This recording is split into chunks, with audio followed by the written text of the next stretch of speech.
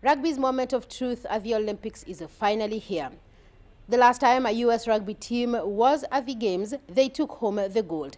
That, however, was before this crop of players were born in 1924. Today, this group will be looking to pick up from that, albeit in the shorter version of the game, Rugby Sevens.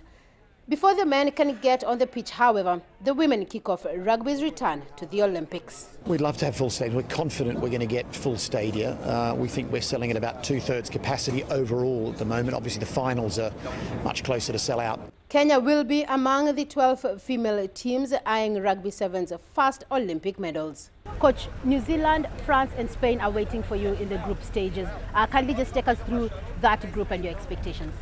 Our pool is a tough pool, having the number 2 seeds in the world opening game.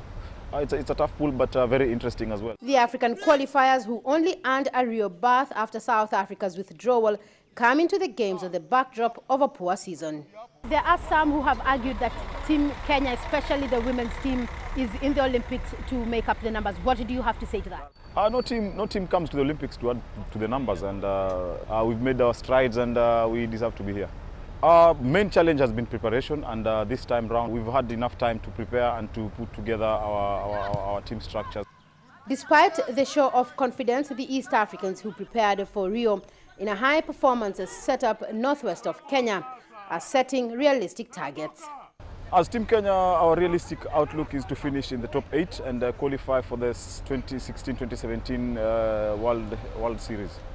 What does competing at the Olympic Games mean for the game back home for women, especially women's rugby? This will change a big deal. This will change our thinking, our misconceptions about the women's game, and our true self about the game.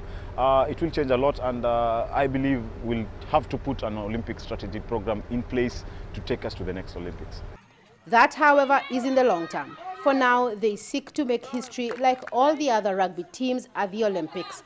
Celestine Karoney, CCTV, at the Rio Olympics.